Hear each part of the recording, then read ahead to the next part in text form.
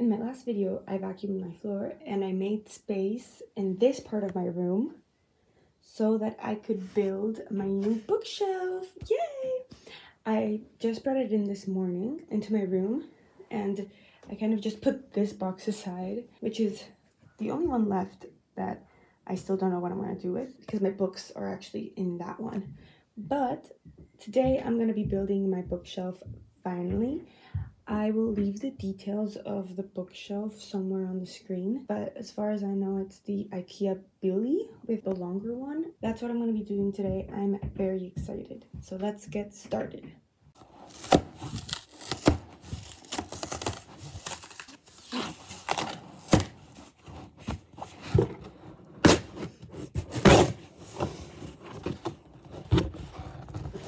So here it is.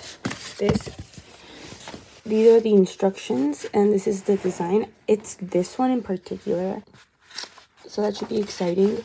I do like following the instructions. I'm that type of person, and because I am in my independent girly era, I really don't want to mess up.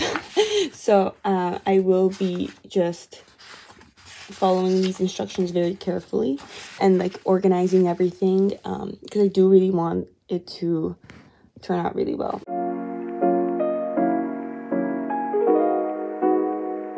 Alright, so I've finished separating everything and counting to make sure that everything came. I'm just kind of gonna start off with the first step and read my way through. No, actually, first I'm gonna read the instructions and see what tools I'm gonna need, and then I'll just start building and following the instructions.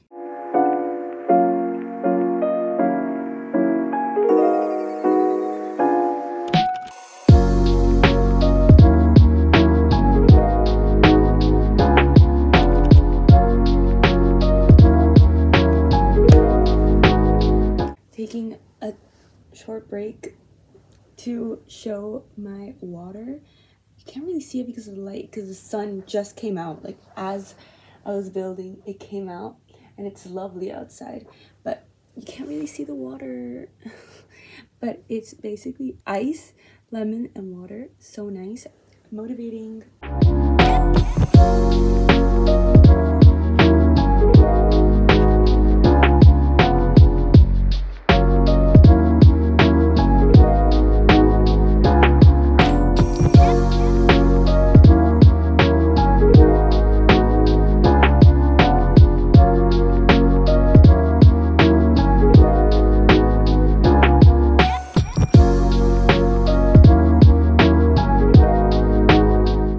Realized that I don't think I properly showed where this bookshelf is going to go. The audio got cut off, but I was basically showing where I'm putting the bookshelf, which is right next to my nightstand and my bed. I'm not really sure why I'm moving my hands so much, but I was very excited for this.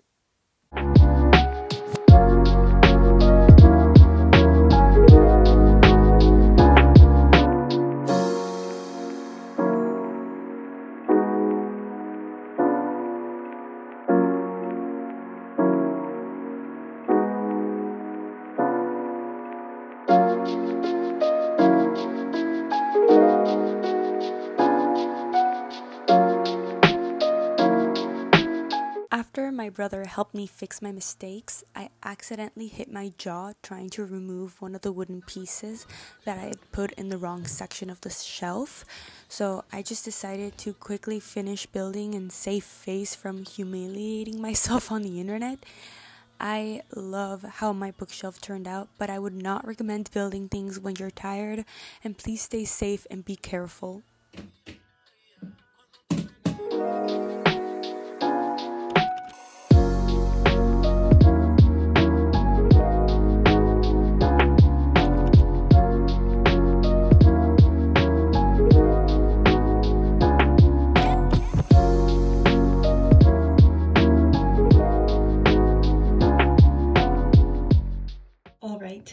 So this is how the bookshelf ended up looking.